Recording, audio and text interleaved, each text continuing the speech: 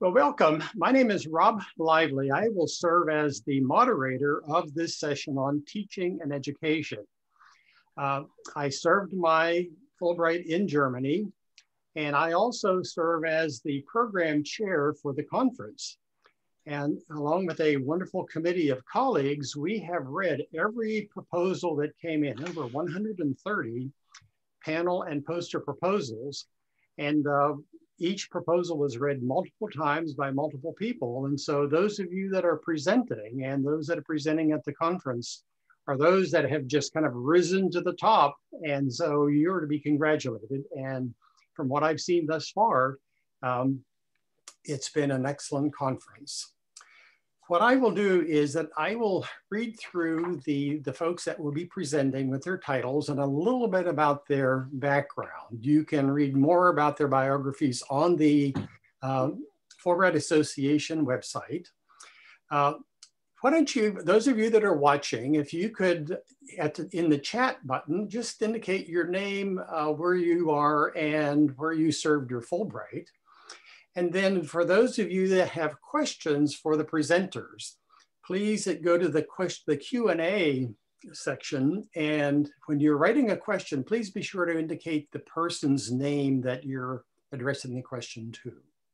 So in this order, and each person is going to be given 10 minutes presentation time.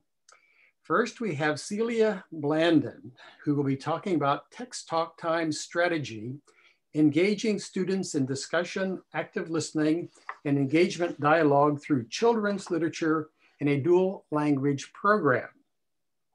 Celia teaches at Gove Elementary School as a dual language teacher in Florida. She has taught Spanish, French as world languages from elementary to college level. She was a Fulbright Hays Seminar Scholar to Peru in 2016. Next, we have Meilin Chong and Marco Beltran Semblantes, who will be speaking on bridging language and culture through Zoom. Meilin was an English teaching assistant in Ecuador, 2017-18. She is a bilingual Peruvian Chinese immigrant from Peru, currently residing in New Hampshire. In other words, she's my neighbor. She is a Boston Public Schools bilingual teacher. Marco teaches at a university in Ecuador. Unfortunately, I don't have any more bio information on Marco, so perhaps you could share that when you speak. Next, we have Dr. Wesley Curtis and Jody Pritt, keeping the dream alive through international student advocacy. Wesley is Director of English Programs for Internationals at the University of South Carolina. He works to support students whose personal, academic, and professional goals require increased language proficiency. He also serves as the Vice President of the Consortium of University and College Intensive English Programs. Jody is a 2012 recipient of the Fulbright International Education Administrator Seminar Grant in South Korea, and is the Director of International Student and Scholar Services at Georgia State University. She is also a doctoral student at the University of Missouri, Columbia, where she's studying educational administration and policy analysis. Next, we have Dr. Darlene DeMarie, who will be speaking on a Fulbright Scholar Award to South Africa resulted in bi-directional learning. Darlene is the Fulbright Faculty Advisor for the University of South Florida and is on the Faculty of Educational Psychology in the College of Education. She has had two very different Fulbright Scholar Awards, to South Africa in 2007 and 9, and Budapest, Hungary, 2019-2020. She's past president of the Mid-Florida chapter of the Fulbright Association. And then finally, we have Dr. Andrea Honigsfeld and Dr. Maria Dove, who will be speaking on dual capacity model for teachers' collaboration towards a theory of teacher learning for English learners. Andrea is Associate Dean and Professor in the School of Education and Human Services at Molloy College in Rockville Center, New York. She directs a doctoral program in educational leadership for diverse learning communities. Before entering the field of teacher ed, she was an English as a foreign language teacher in Hungary and an English as a second language teacher in New York City. Maria is also a professor in the School of Education and Human Services at Molloy College. She primarily teaches TESOL courses to pre-service and in-service teachers. Before entering higher ed, she provided instruction for over 30 years to English learners in public school settings and in adult ed language programs in the greater New York City area. So we welcome all of you that are watching.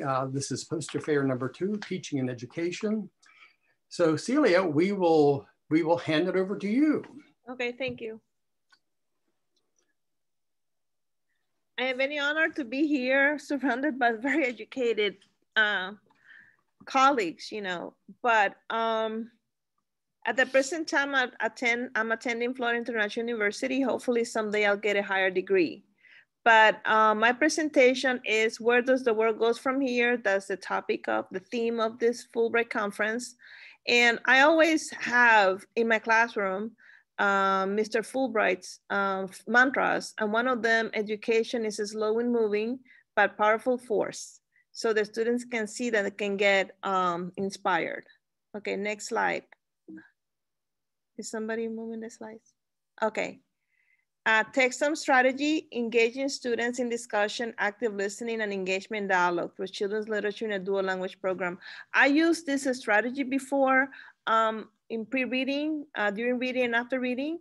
I teach a small groups intervention for first and second grades, Spanish speakers. And we find that, I found that this strategy, that they like it and they feel very, they feel good about it, you know. So I started doing this at the beginning of the year, and it's kind of challenging doing virtual and face-to-face, but so far we're moving along. Okay. Why children's books?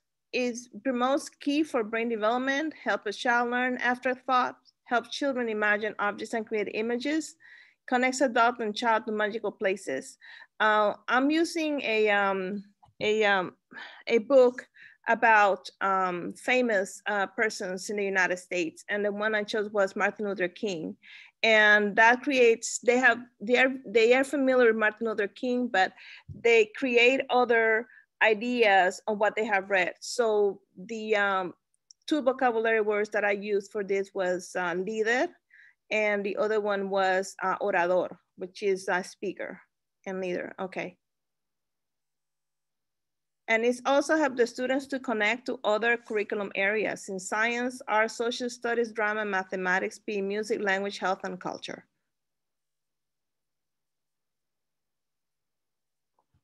Next slide. Okay, thank you.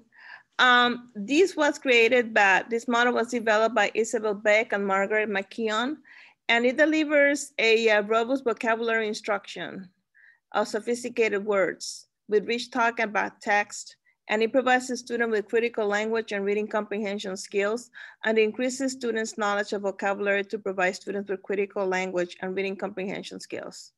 And it also introduces after a story has been read to the students. So I begin with this format, and the sheet that I use for this is at the end, and I always introduce it before the reading, and then we go over, because the students, my student, I have also students with a learning disability, so you have to kind of like walk them through it and model over and over until they get the gist of the word. Next slide. Okay.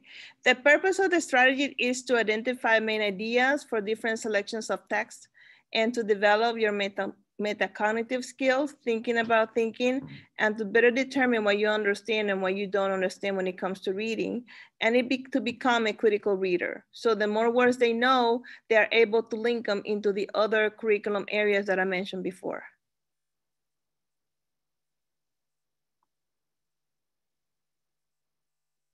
Next slide. Thank you. As you're reading, pause and gives a brief explanation for each target word, gives an explanation for any words that affect reading comprehension, and the explanation should not affect the flow of the story. Target words are explained after reading the story. So we read the story out loud first. After I introduce the words, then we do the reading, storing out loud. Next slide. After reading the story, I introduce the word again, and we introduce the meaning of the words one at a time. We contextualize the word. We use it in context. Where is the word being used in the story? They say the word, then the student gives a friendly explanation about it, and then they have to provide a different sentence or a different context of use. And then the students engages in activity with a word, and then the student says the word again. Bringing the target words together, after introducing the words one at a time, I provide opportunities for students to use the words together. I pose different questions. Using all the target words, develop one thought question and then challenge the student to answer it. And then the question, the student would have two choices. Develops a question in which the students must choose the target word that best describes a particular situation, and one context using a single context to develop a question for each of the words and have the student answer a set of questions. I also use questions and prompts. The prompts to develop an open-ended discussion prompt for each of the words. Okay, and this is my product. Now, the students on the top, if you notice, I translated, it has orador, and then a breve definition. The student told me what the word meant, and then they used it in context. El Dr. Luther King fue un orador. Dr. Martin Luther King was a speaker. And then the student, estudiante dice la palabra, he says the word, gran líder. Then brief definition, habla para la gente. He says speaks for the people. And then a student would ask questions. ¿Qué mensaje voy a la gente? ¿Qué mensaje voy a darle a la gente? Now, my students are in the first stages of language acquisition. They can still, I'm still helping them put in the words together. Next slide. Okay, and Texta provides engaging literature in a variety of topics, and a student increases their involvement with word acquisition and feel motivated to learn more words successfully. So this strategy works for me, and in different groups depending on the books and the different levels of the students. I want to thank you very much for listening to my presentation. If any questions, I'll be glad to answer at the end. But I'm very honored to be surrounded by all these knowledgeable individuals. Thank you, Mr. Lively, for managing the slides. Good. Well, thank you very much. You actually have about 3 minutes left. Do you have, let's say, a particular student that you would like to mention or talk about, almost kind of like a little case study of something that was really successful or surprised you? Last year I had my little friend Pilar. She was my second grade student, and then her mother asked me to tutor her. So during the classes that I'm taking at Florida International, she was one of my students out of the ones that I work with. And then I use this strategy because also it helps my students to work on phonemic awareness and phonics too. Some of my students, Spanish speakers, they still have weakness on phonics, and Pilar was one of them. She had a learning disability. She's now in the 5th grade, and I've met with her after school, and I use like a very simple, very like at her level books, and then I build it up a little bit at a time. And what she liked about it is that she was able to look at the word, she will spell it out, she will do her phonics combination, consonant, vowel, consonant, she will repeat the word, and then she will look at the word in dictionary, she will write it up. So when it became repetitive, I would ask her, like, I would tutor her 2 days. And then I spoke to her teacher too. So I worked along with her teacher to coordinate what book she was reading.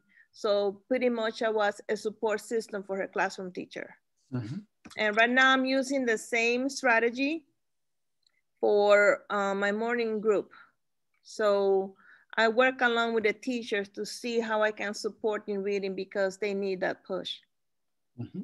Very good. Well, thank you very much. I love children's books, especially reading them to children. And as you know, of course, reading to both our own children and then our grandchildren, those kids, they know those books. And if you leave out a word or if you skip a line, they will correct you. Yes. And it's interesting that in different contexts, they will be using the words that they've learned through the reading. So there is one book that I like. Actually, I got it from Mr. Robert Forbes, you know, from Forbes magazine. He, yes. Robert J. Forbes, he has 3 books, and they're poetry. And I use the ones that had the short verses for phonemic awareness, you know, rhyming and stuff. And it's very creative. And then I met with him and I said, give me more tips on how to go about it. So I took my students on a field trip to meet with him and he read those books. So what I did, for them to be familiar with Mr. Forbes, I taught maybe 1 or 2 of his poems and little stories. So when they went to see him, they were already able to link what was on the book. And then he had an scavenger hunt at the Ford Society of the Arts Museum in Palm Beach. So he has an activity for the students that links his book to the scavenger hunt, which consists of having pictures of all his books, you know, that he has on this, you know, on each page, and then the students have to find the title of the story. So they have to, like I said before, like in text, so they have to create their images, and it also helps them to kind of like use their thinking skills to see, you know. Great. Well, thank you so much. That's very interesting.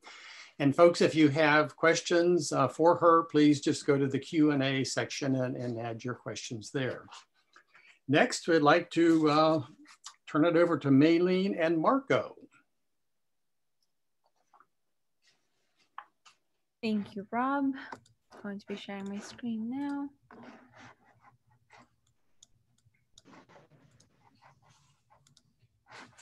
Okay, so good afternoon, everyone.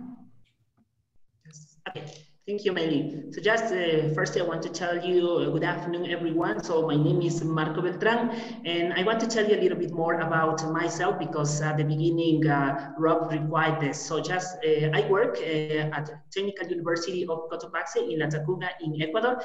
Actually, I am the English coordinator, so it was why I know many Fulbright assistants. So that's a pleasure for me to be here, and I am going to share with all of you our project. Okay, so thank you. Now, Meilin, next please. Okay, so firstly, I am going to explain you this project in a timeline. So at the beginning, as you can see in my slide, we have this one in October 2019, when this problem, this pandemic occurs, we had an assistant in our university. So her name was Carmen Carol, and she was working with us when the pandemic happened. So in that moment, she was required to evacuate from Ecuador. So she usually helped us to improve our students' skills, especially speaking. So that's why after this problem, I was thinking how to help my students to continue improving their skills, right? So in that moment, I remember the last Fulbright assistants, the former Fulbright, and I talked to Meilin. With Meilin, we decided to do something about this one. And together we planned an idea in order to help our students to be in contact with the language. So at this, as you can see in the timeline, in May 2020, we studied many possibilities in order to organize and schedule. So finally, in June 2020, we start with this dream. So what I told you, that's a dream because it was something that at the beginning I thought it was a little difficult, but with Meilin help, it happens. So this is the timeline and the first moments that this project born. So Meilin is going to tell you more about this one. Thank you, Meilin. Thank you, Marco. So as Marco mentioned, we had former Fulbright ETAs in the United States who have a connection with Marco. So what I did was I gathered all those former ETAs. I talked to other volunteers who happened to have attended the same university as me, Wheelock College in Boston, Mass, who were all trained as teachers, social workers, and juvenile justice specialists. So I contacted them, they contacted their friends, and we created this network of volunteers. So we from the United States connected with the students from the Universidad Técnica de Cotopaxi in La Tacunga, Ecuador, where Marco was at. And what we did was we not only networked through Zoom, but that's how we used, that's the platform we used for classes, for connecting with the university students. So the 22 volunteers were actually spread all over the United States. So due to the pandemic, a lot of my friends had to go back to their homes. And it was really interesting to have 3 different time zones, but we made it work. So all those 22 volunteers from 6 different states connected with 210 university students from the Universidad Técnica de Cotopaxi. So putting all of that together in a real, like in the real situation, we made hundreds of new relationships, right? So in a place where this whole world was chaotic and we were just trying to figure this whole pandemic out, we somehow made community, which was really, really unexpected in those times of horror, right? So that was really, really good. And what Marco said, what he thought it was a dream, like kind of not really feasible, turned out to be something wonderful where we created many different relationships. So not only did we create those relationships, but we also wanted to focus on that English component. Like Marco mentioned, La Universidad Técnica de Cotopaxi in La Tacunga has always received a Fulbright English teaching assistant. So having had Karen be evacuated, it kind of messed things up a little bit, right? And so Marco was at Lost and he wanted to make sure that he was still getting some I don't want to say native speakers, but because I'm not a native speaker, but people from the United States to help out with the conversational English, right? With having them practice and hear English from a different country. So in total, our 22 volunteers and our 210 students did a total of 336 hours of instruction via Zoom. And out of those hours of connecting via Zoom, 280 hours of them were full of English instruction, including grammar, conversational, fluency, etc. Not only did we have these results of hours, but we also had a lot of qualitative results. So we not only were able to speak in English, practice English, but we were able to have a deeper understanding of cultural differences. So we really exchanged. And I think because the groups were smaller versus what Karen would have done being one ETA to like 40 or 30 students, we actually had one volunteer to 10 or 12 students. So those connections and those talks about culture and relationships and just everything overall were more deeper. And also the acquisition of conversational English, correct? Because that was one of our goals. There was a lot of grammar talk as well as some ETAs, some volunteers focused on that component of language. Another really important thing that we wanted to point out was, despite of chaos all over the world, we did build community over the current events and political awareness of what was happening on in the world. So we were able to compare exactly what was going on in the United States, what was happening in Ecuador, and how those two culture and political events have been happening, and comparing them and talking about it and really spending time to learn vocabulary in English about those events.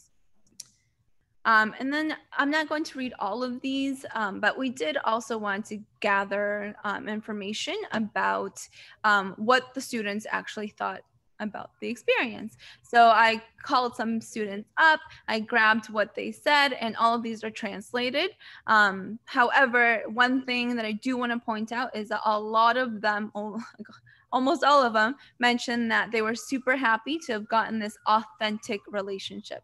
Although it was over Zoom, they thought that this was such an authentic, real, genuine, raw relationship that built, and they were able to learn authentic English, what they called. So that is something that I found really, really interesting talking to all of them. So it proved that although there was chaos, a community and a lot of learnings were brought up. Correct. And the other really interesting thing I wanted to point out, and I just thought it was wonderful when this person mentioned it, was that they said I was able to travel without getting on a plane. And that right there was the most beautiful thing I heard, because it's true. Like, there's so much going on nowadays that we can't travel. Oh, we can travel, but we choose not to travel for our health, right? So the fact that they thought that they were able to connect with us so deeply, to the point that they thought they actually were like in the United States and we thought we were in Ecuador, was priceless. So those are little things that you can read. I'll stay for like 10 more seconds, and then Marco will end the conclusions. Perfect. Okay, thank you. Okay, so now I'm going to tell you about the last part, which is really nice to tell you. Okay, now, what were some of the benefits that we get with this one? So first one, we have great new ideas born within this pandemic. So as I told you before, it was at the beginning a dream. So for that reason, you know, when we have a difficult situation, when we have to face something that is really hard for all of us, is when something interesting born. So for that reason, this is really, really important to point it out. Now, after that, I want to tell you that we created solid networks where we can exchange the culture. So of course, it was really, really nice because our students exchanged ideas with the assistants, with the volunteers. So, which was really, really interesting and useful for our students because, as you know, in Ecuador, sometimes the students who study in public institutions don't have the possibility to practice with a native speaker or with all of the native speakers at the same time. So it was great because they had the opportunity to talk, to speak directly, and to ask them maybe if they have something they don't understand. So for example, when we use our books, sometimes we have some specific topics related about the culture, especially American culture. So for example, about Halloween, sometimes they don't understand something about how they do or what they celebrate this.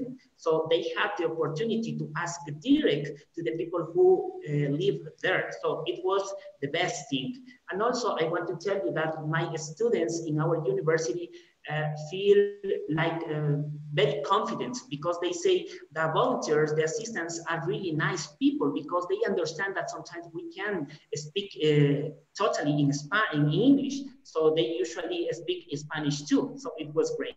Now, after that, I have Ecuadorian students learn authentic American culture. So it was, as I mentioned before, the best thing because our students learn a lot. Believe me, they learn a lot because they had the opportunity to ask direct to the people who work in the United States. And of course, as a final result, our students feel motivated because now they want to continue with this one. Because they say, teacher, we had the opportunity to talk with native speakers. Now we can continue with this one because it's great. Few students in Ecuador have this opportunity. So, and I want to point it that Meilin gave us this opportunity because she worked a lot with us. She contacted many volunteers and she asked if they want to participate, if they want to work with us. And it was the result. So thank you so much. Thank you. Well, thank you very much. I have a good friend who's a medical doctor, and he said that the greatest advances in medicine occur really during times of trauma and war.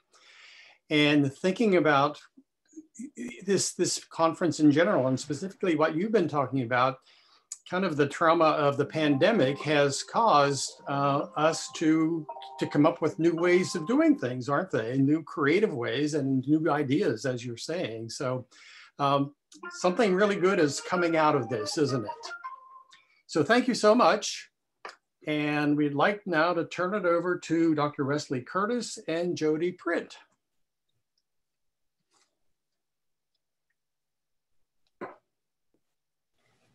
Okay, thank you. It's a pleasure to be with you this afternoon. I'm so happy to see so many attendees for these presentations. I've personally encountered that with different conferences, sometimes attendance is not as robust as it is here today. I am Wesley Curtis. I'm the Director of English Programs for Internationals at the University of South Carolina. And I'm also currently serving in the member-elected role of Vice President of the Consortium of University and College Intensive English Programs. My colleague is Jody Pritt, and she'll say a brief introduction. Hi, good afternoon, everyone. And I just echo what Dr. Curtis has said. It's really amazing to see all the engaged learning happening, even in these kind of new technologies that we're all trying to do this together through. So I appreciate that very much. And thank you for having us today. Again, my name is Jody Pritt. I am the Director of International Student and Scholar Services at Georgia State University in downtown Atlanta. Well, I wanted to briefly mention that the title of our presentation is Keeping the Dream Alive Through International Student Advocacy.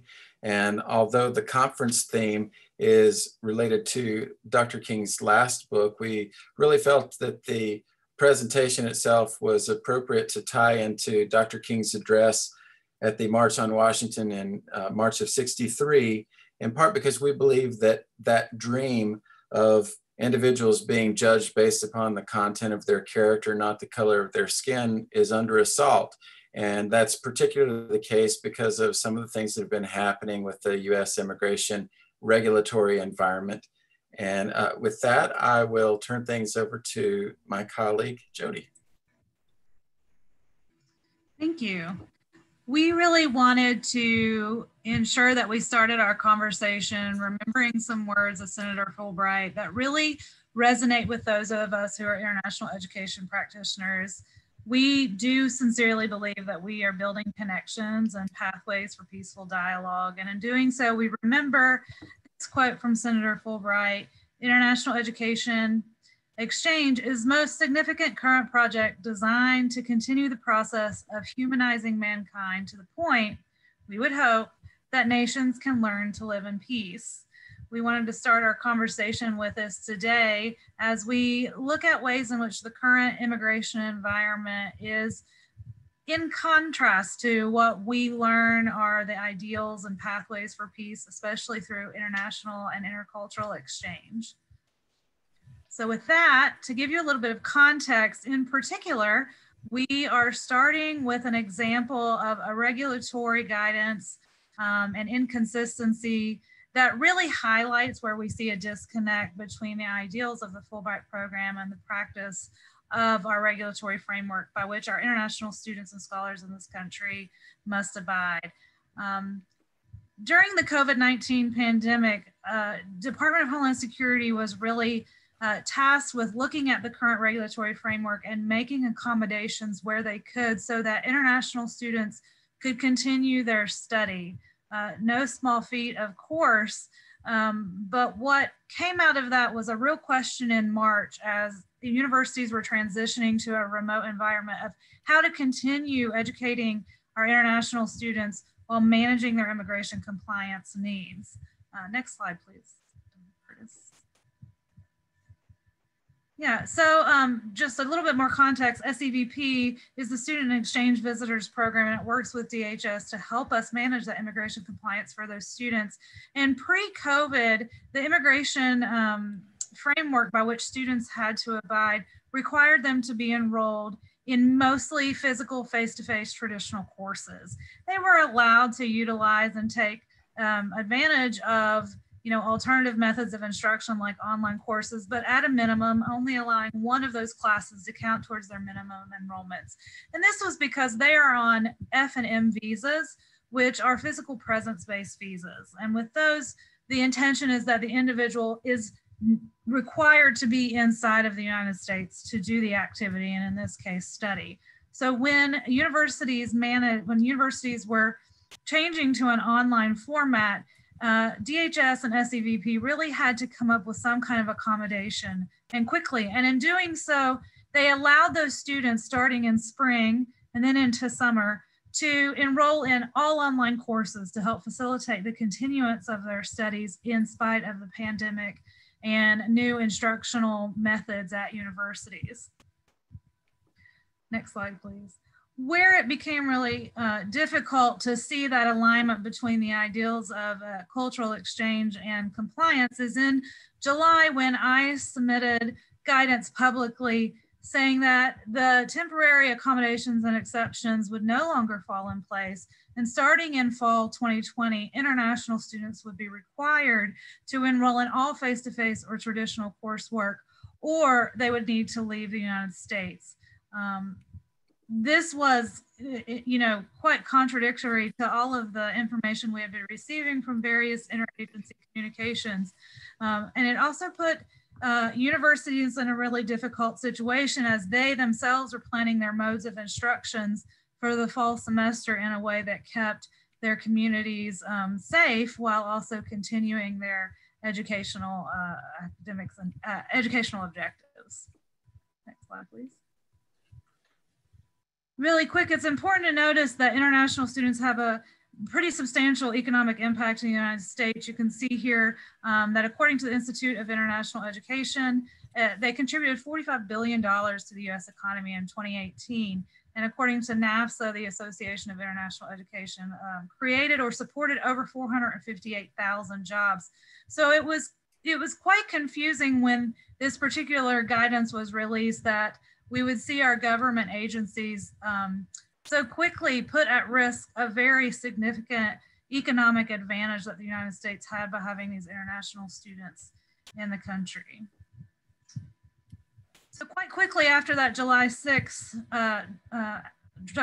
guidance was published, really quickly you saw a lot of different people in the higher education arena and the public arena, corporate, for-profit, nonprofit, come together to advocate for those students.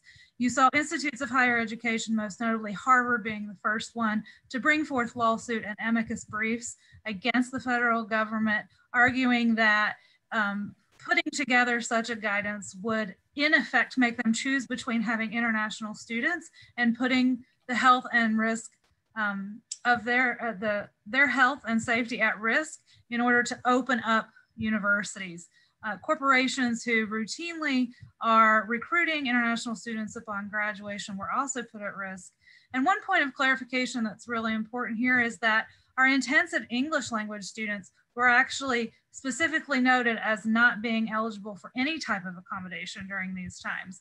And so you saw a lot of our professional associations really getting together really quickly to put forth their own responses and their own advocacy protocol so that they could work together to try to, in fact, reverse this guidance, which a couple of weeks into July, we did have a victory in the fact that they were ordered and enjoined to reverse that decision and go back to the SEVP guidance from March. And while it was a victory and we were happy to be able to continue to educate our international students in a safe way in the fall, there was a longer term impact. The damage had kind of been done. Our international students received a message that they were not welcome here and that they would be used kind of almost as a pawn in this back and forth of terms of whether or not institutes of higher education would kind of be strong-armed into opening. And that's where our conversation really turns to what is the theme and the matter of social justice when we're working with international students and scholars who are coming to the United States and engaging in academic activity in our higher education. Thank you, Jody. So I'm going to try to quickly provide some analysis, and I want to relate this again to the inequity that we see with these regulatory inconsistencies that are not only present in this particular instance, but have been seen really over the past 4 years through things like the attempt to eliminate the DACA Deferred Action Program, the so-called Muslim ban, and other efforts that even as recently as yesterday have come to the fore. And so particularly with respect to the July 6th guidance, we see an equity in that this guidance would have permitted domestic students who could have studied remotely even prior to the pandemic to continue studying and to continue making progress toward their degrees or toward developing English proficiency,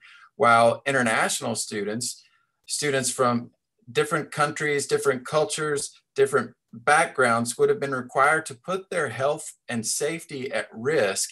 And also in the case of those who come with family members, as is often the case, to put their family members' health at risk simply to be able to continue to pursue the dream of an American education. This would have forced universities to make curricular decisions based upon financial exigencies, because the reality is that many institutions, particularly state and public colleges and universities, rely on the revenue generated by international students to subsidize the cost of education for domestic students. That is certainly the case at my institution. I'm sorry, Wes, you have 1 minute left. Okay, thank you. And then in addition to that, this guidance would have forced those who were in high-risk categories to jeopardize their safety and health. And particularly, this would have had a great impact on minority communities. If you look at the statistics from the Bureau of Labor, you will find that those who engage in building and grounds maintenance and cleaning are disproportionately coming from minority communities. And COVID-19 research has demonstrated thus far that if you are a Black American, you are 5 times more likely to end up in the hospital than you are if you are white. If you get sick with COVID-19 and you are Latino, you are more than 2 times likely to die. And this has to do with socioeconomics, access to healthcare, et cetera. But these are precisely the essential workers who would have been impacted by this. As we mentioned, there are other issues that are ongoing, such as a recent proposal to eliminate duration of status, a sting operation that was announced yesterday in which universities and colleges were claimed to be complicit or negligent in ensuring that students are doing what they say they're doing when they're seeking work experience in the US. And so we feel that we really must advocate against these types of policies that promote isolationism, and that our nation is stronger when we retreat from the world, because as Dr. King said, we are living together, and this is something that we cannot change. It is irrevocably a part of our globalized society. And specifically he said, this is the great new problem of mankind. We've inherited a large house, a great world house in which we have to live together, Black and white, Easterner and Westerner, Gentile and Jew, Catholic and Protestant, Muslim and Hindu, a family unduly separated in ideas, culture, and interest, who, because we can never again live apart, must learn somehow to live with each other in peace. And I would posit that international education and regulatory consistency are essential to establishing that peace. Great. Well, thank you so much. Thank you, Wesley and Jody. I think certainly, I mean, advocates are such wonderful people. But I think the message here also is you have to be vigilant, don't you? You have to be very aware of what's going on, and not only day to day, minute to minute, the types of changes that could take place. So thank you for your good work. Thank and you. Again, folks, if you have any questions for folks, just add them to the Q&A. Next, we turn to Dr. Darlene DeMarie. Darlene. Well, it is an honor to be with you today. Bring this up.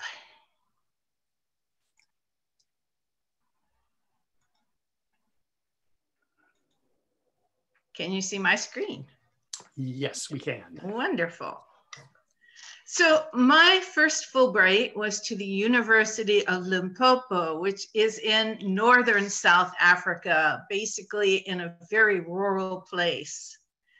And this story tells the story of a journey that actually began in 2002 and still continues to the present day. So in 2002, I met Professor Lily Cherian from the University of Limpopo. She told me her university wanted to start a childcare center. I had just done that at Muskingum College in my previous faculty position. And so I had to get tenure at USF first. By the time I applied, it was 2007. My Fulbright began in 2007, and my American brain assumed the Child Care Center was up and running, and my job was to make it better. When I arrived, I found an empty house and no money for renovations. So my first lesson that I learned from my Fulbright was I had skills I never knew I had. I could raise money, get donations, and I could fight with construction workers who told me a woman had no business telling a man how to build children's playground equipment. The grand opening occurred on the 12th of January, 2008, which happened to be 3 weeks before my Fulbright ended. I said to the American Embassy, it's really a shame I didn't get to do a single thing that I have expertise to do. Fortunately, they extended my Fulbright, and I got to go back to the University of Limpopo December 2008 and work there till 2009. I took pictures and video every day, and a lot of the learning I had was from them. You'll see some of those. Now, Fulbright's a partnership. So I'm faculty Fulbright advisor, and I tell the faculty, you're not simply going to do your own work. Fulbrights bring people together with different backgrounds and different expertise. Lily's background and expertise were biology and health. So when I told her, I don't know what we're going to do because we have to be sanitary, but we can't afford paper towels, her idea was brilliant. Let's have different towels, different patterns for every child. And lo and behold, on the first day of school, even our 2-year-olds could find their own towels. I also learned by reviewing pictures the impact of teachers' questions. The teacher said to a boy who built a square house every single day, when he told her it was a house, she said, does your house have any other rooms? She had to go, but I witnessed what followed that. The boys went and got trucks. They were making a garage. The children started dramatic play inside the play space. And as you see by the last slide, children's block play became much more sophisticated and complicated. And I could trace it all back to that single question that provoked this.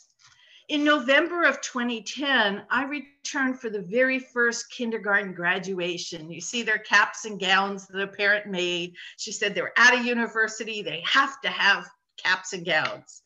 I learned at that time that 2 children had scholarships to white, traditionally white private schools, and were in the top 10 at those schools.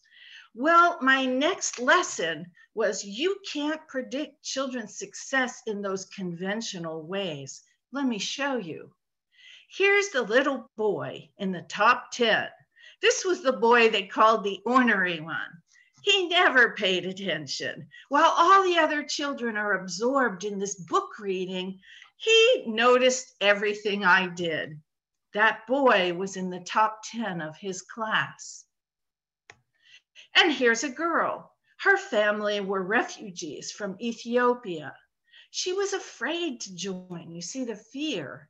The teacher was reading a book. We talked about it. We decided, let her be. She's not disturbing anyone. She was the first child to go and read a book by herself. Again, she was in the top 10 of her class and exceeding in reading and math later in school. I told the teachers in Johannesburg, where I was doing some research, about my surprise that South African parents at the center sat by tribe. Now, different tribes spoke different languages, and we had two very dominant tribes, but parents never intermingled. The teacher gave me this poster. It said, "We are more powerful together than we ever could be apart." We hung this right where parents sign their children into the child care center and sign them out. And lo and behold, their children brought them together. In 2010, when I returned and I did a parent workshop, parents of different tribes sat together. Their children united them. When they saw the pictures of their children playing with other children, they wanted to meet those parents. I realized too how photographs and videos really helped me to learn from my experiences. I returned again to the center during my sabbatical from USF. They paid for my flight, which I'm eternally grateful for. The reason I went was sad because Professor Lily Cherian passed away in 2013. And the university was in a process of trying to decide, is it worth it to keep this child care center?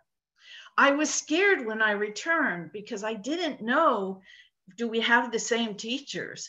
And lo and behold, the same 3 teachers I hired were still there in 2016. There was only 1 new teacher because the center exploded in population. In 2016, the children still loved to read. The parents, though, were asking the teachers, please emphasize academic skills. We want our children to be successful later in school. They asked them to give worksheets. This is all too familiar right now in the United States. So I did workshops for the parents about the benefits of play. I called alumni parents and I found out the success. At that point, it was 7 children at the top of their classes in 5 different schools. And since that time, I've become a play advocate. All children have the right to play. Play provides the foundation for learning and socio-emotional development. I told this to USF's president last year when he came. I don't have time to go into all the benefits, but when I came back, I started researching all of the research on puzzles and blocks and number board games. And indeed, number board games enhance children's math achievement later in school, especially those from lower socioeconomic status. One thing that I knew from the research was that you shouldn't put too many children in one space. And lo and behold, when I had been there in 2008 and 2009, we measured the space carefully. We set the maximum at 52.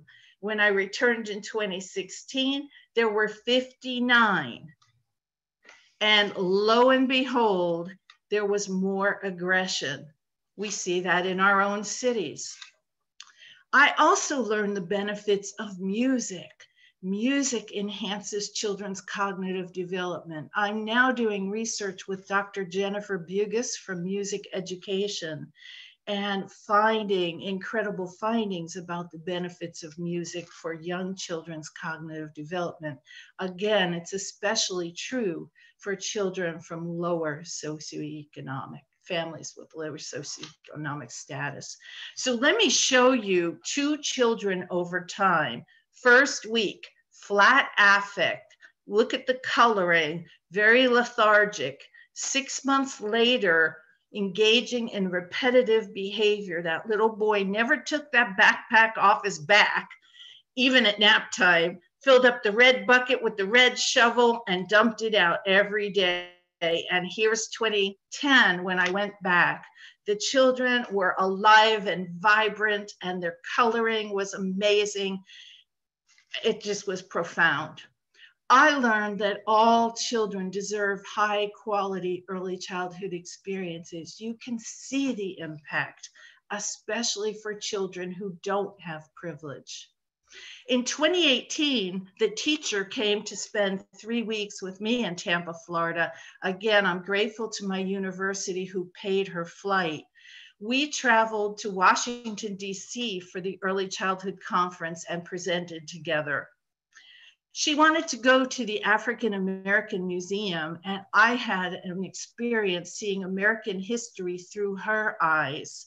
She wasn't aware that there was slavery in America in the 1800s. We have 1 minute, Darlene. Perfect. Perfect. We also had 2 seminars, one in the College of Education. I got lots of co-sponsors on education around the world. I got some Fulbright visiting students and scholars, some international students, and had a panel. And we went to Sun City Center, a retirement community in Florida, and presented a workshop on women's empowerment. Thanksgiving at my home was like none other I ever had. I was most thankful, and Kate was most thankful for my Fulbright experience. In conclusion, the impact of our Fulbright Awards is bi-directional. It's not something you go and do. It's an experience you have that brings you together with others. Fulbright Awards do change lives. And I thank you very much for your time and attention. Well, thank you very much, Darlene. That's exciting work that you're doing, so important work. And it's wonderful how children can teach us, isn't it? Yes. And thinking of your experience when you first arrived, expecting all kinds of things to be there, they weren't. I think one of my most favorite quotes was written 700 years ago by a monk, Thomas à Kempis, who said, our strengths are most often seen during times of trial and tribulation. Such times do not make us weak, rather they show us who and what we are. And so I think we all probably on our Fulbrights had similar experiences that things weren't quite what we thought it would be, but we adjusted and we grew from it. Setbacks are propellers forward. Exactly. That's what I say. Thank you. Thank you so much. Thank you. Thank you. Next, we would like to introduce Dr. Andrea Honigsfeld and Dr. Maria Dove. Thank you. Hi, everyone. This is Andrea Honigsfeld. And this is Maria Dove. And we're very excited to be here to be able to share with you our most recent research that we have never presented on before on how we're going to build capacity, teacher collective efficacy through co-teaching.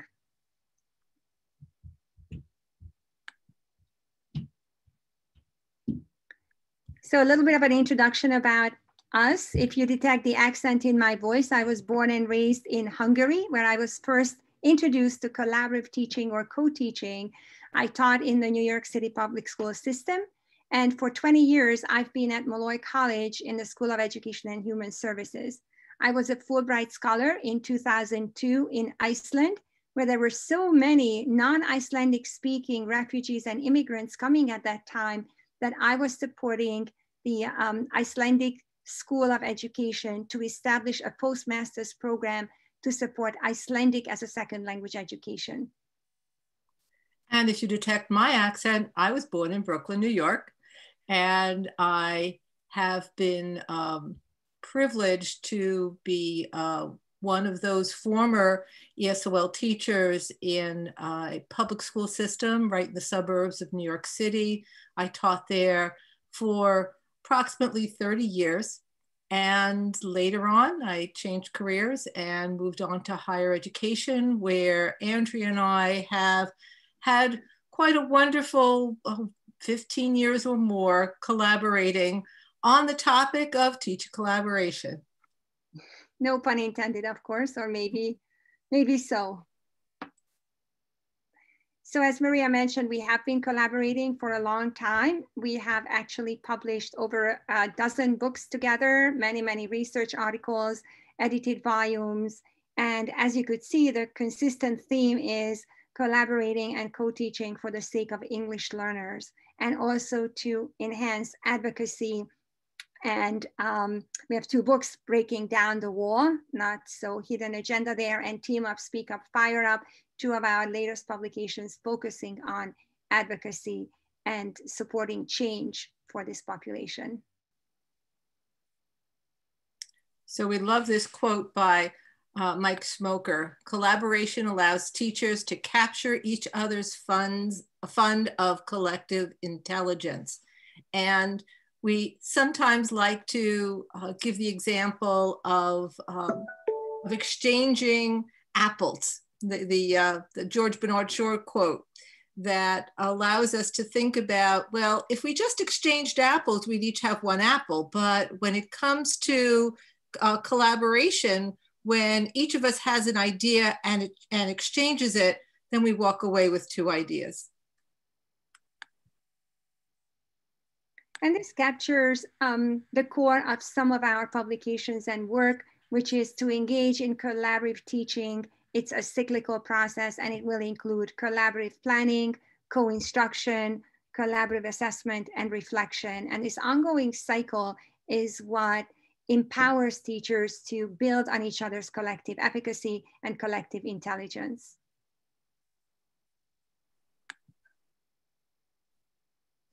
So when we think about teachers collaborating, we want to consider what their individual expertise is in their particular field. So when we look at the ESOL teacher, we see one who is really very well versed in linguistics, in the language acquisition, in methodologies for teaching an additional language, for understanding the standards, the English language development standards that are needed to to plan for English learners to have a trajectory of learning, as well as a cultural understanding of this population.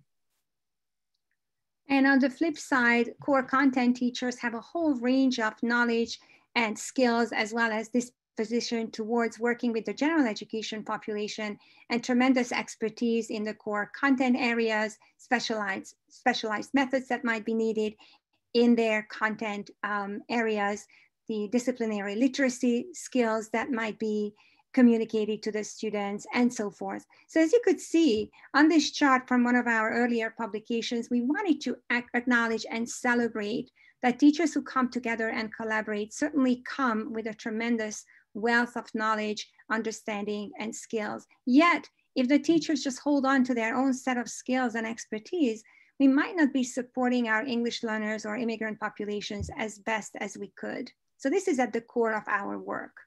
And very often when we are not in a particular field teaching it, we find that what the other teacher does is quite mysterious. So to the content teacher, ESOL teachers are mysterious. It's like, what do they do? How do they go about supporting students to develop an additional language? And the same with ESOL teachers. The core content curriculum sometimes can be very baffling.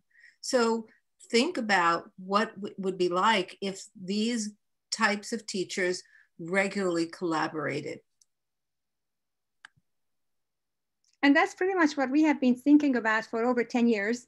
And just recently, finally, we solidified our field-based research into a dual capacity model, which is a theoretical framework to recognize capacity building for teacher learning, to recognize that through this process of collaboration, teachers expand their own understanding and skills, but also through this process of collaboration, we're building student learning capacity as well. So we're going to dig a little deeper into this. As you could see on the left-hand side, we talk about content teachers and ESOL teachers learning about each other's areas of expertise. And when it's in support of student learning, both teachers have to focus on language and literacy integration in every lesson. And both teachers also need to fully embrace that language does not exist in isolation. It has to be systematically, intentionally, purposefully connected to the core content areas. And in our research, what we have noted when we have observed teachers who are working together, co-teaching with the ESOL teacher and a content area teacher, we find very often that the longer they have been teaching together, the longer these roles, their teaching roles are really fluid. And one we'll see is adopting the other strategies.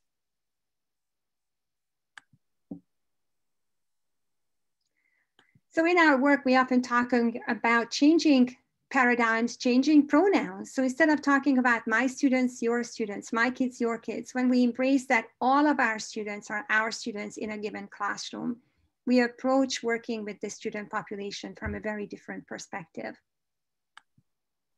And the same way we look at the idea of my job and your job. It's no longer just this, if I'm an ESOL teacher, I am the one who is teaching the English language learners and my sole responsibility is English language development. We find that teachers who collaborate have a new definition of their job because it's now our job. The idea that we're both sharing the job of making sure that English learners are acquiring language skills alongside of content area skills.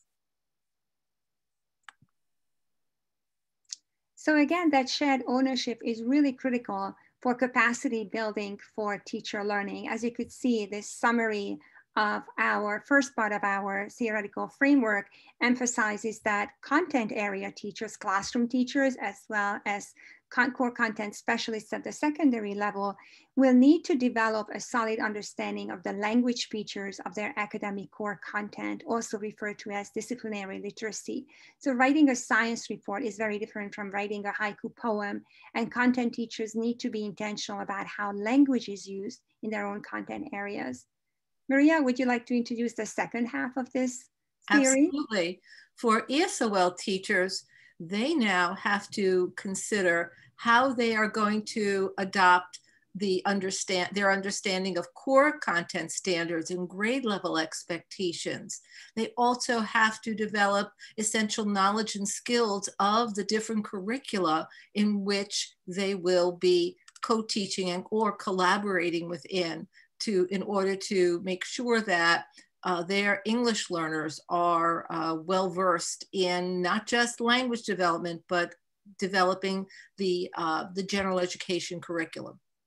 So how fitting is it that we're talking about this theory right after the previous presentation, because we too are capturing bi-directional learning here.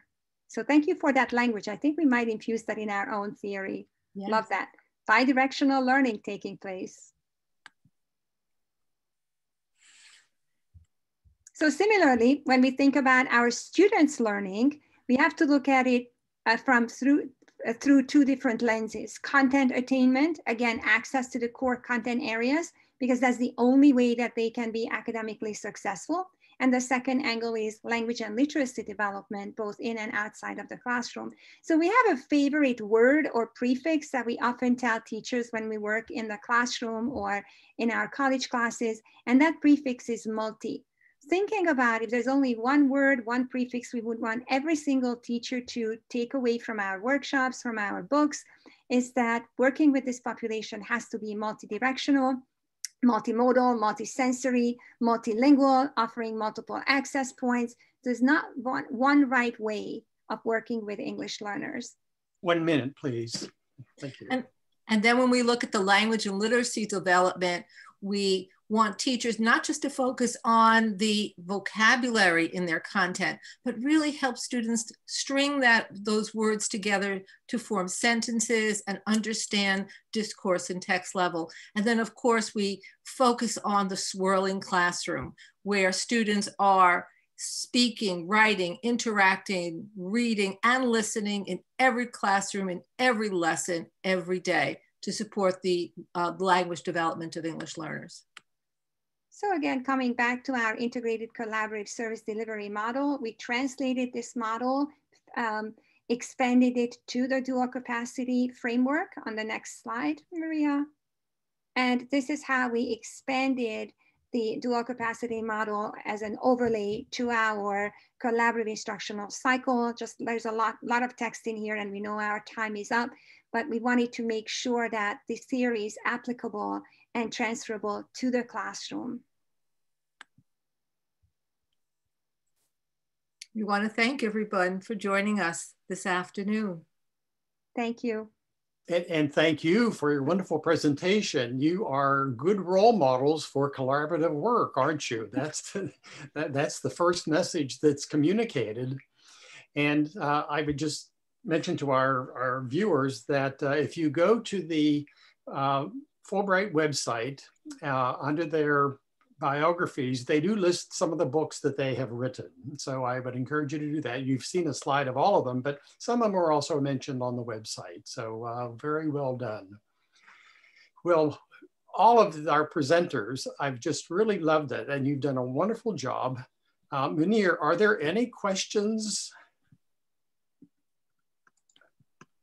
I don't see any questions listed in the. I think some of the panelists answered them via chat while during the presentation. So if you have some questions, Rob, we have a little bit of time. Right. Actually, a question I always like to ask is that I love the saying that the shortest distance between two people is a story. Now, I had asked at the very beginning, I had asked Celia for a story about, a specific story about a student or an event. So we have 5 minutes left. Does anyone want to share a story of some success story, or maybe it wasn't so successful, but something that you learned out of it? Something very specific. Andrea, or Maria, do you have a story? Oh, we have a lot of stories. I think one of our favorite story is visiting a school in a particular part of the United States where a taxi driver did not want to drive us to. They said, do you really want to go into that neighborhood? And we said, yes, we do want to go there. And once we got there, we have seen the absolutely most collaborative, most amazing education taking place under the leadership of an exceptional educator, a principal. And we asked the principal, what's your secret? And he said to us, whatever your priority is, whatever you believe in, that's going to be what your priority is. And collaboration, co-teaching, supporting English learners, as well as students who might be multilingual learners, was really, truly shining through everything that he has done in that building. Is that the story you wanted to tell, Maria, too? That's good. That's perfect. Absolutely. Yes, thank you. Yes, very good. Meilin and Marco, do you have a story about a specific event or a student that you value, treasure?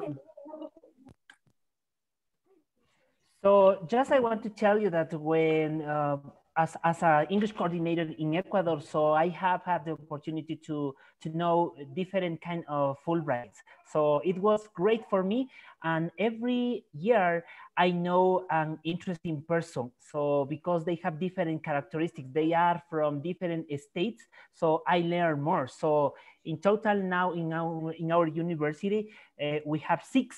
So for that reason, every year I learn new things. So that's interesting because they share with me how they celebrate, how they do things, special things in their state. So it's great for me and good experience. Great, thank you. A great story, thank you. How about Wesley and Jody? Do you have a story of a particular event or particular student?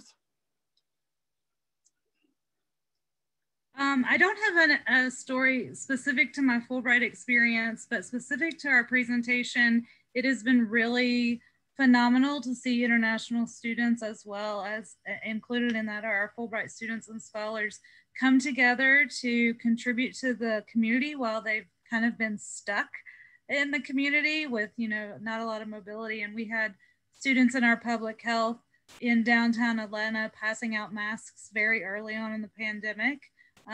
While they were guests here. And so that was really, for me, that was, just really promising. And it showed how they had already made those ties and those connections to the community, that they felt it important to give back, even when they themselves were struggling.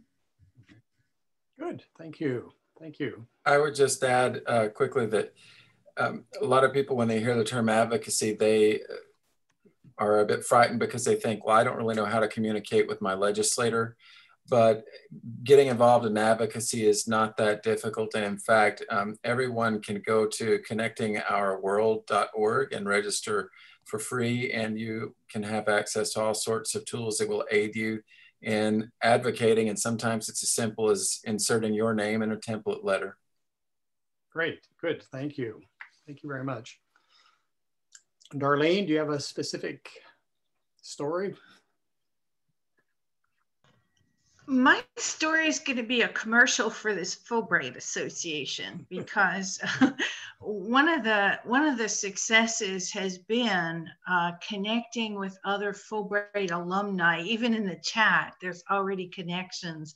This organization is incredible in helping people from different disciplines and different types of universities or occupations come together. And I think when we work together, we can really accomplish wonderful things. So that's my commercial. Nobody paid me to say that. Okay, very good, thank you. Actually, we have a question from Catherine. I know that a lot of recent Fulbrighters whose experiences were interrupted because of the pandemic. Do any of the presenters have any suggestions for staying connected to the communities they had to leave or did not get to go to? How have you stayed connected with your communities or never got to go to them? We discovered WhatsApp. And so now I'm able to email with the teachers more than I've ever communicated before in years past. Very good, thank you. Anyone else? How have you been keeping in touch with each other?